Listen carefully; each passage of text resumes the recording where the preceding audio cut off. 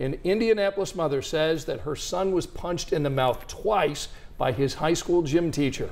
That teacher is also the coach of the state champion Ben Davis boys basketball team. Rich Nye spoke to the mom late this afternoon as police and the school now confirmed they are investigating the incident. Wayne Township School says that Don Carlisle is on leave following a report of an assault by the PE teacher on a 15-year-old 11th grade student.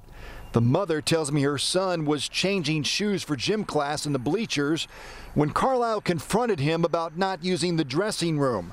She says Carlisle threw the boy's slider shoe across the gym floor. The boy allegedly told Carlisle that he should go get it. The mother says Carlisle then punched the boy in the mouth and pushed him up against the bleachers.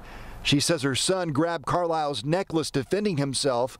The mother says Carlisle then pushed the boy to the ground and punched him in the mouth again. A police report says the incident happened here at Ben Davis High School about 1:30 in the afternoon on Wednesday, September 6th.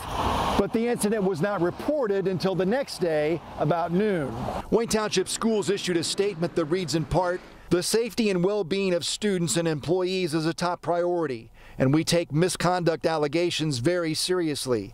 Upon learning of this allegation, we immediately reported it to the Indiana Department of Child Services. We are fully cooperating with authorities throughout their investigation and will continue to do so."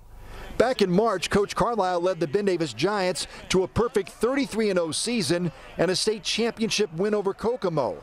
This summer, Carlisle was selected for the honor of coaching the Indiana boys all-star team against Kentucky. This winter would be his 6th year as the varsity coach at his alma mater.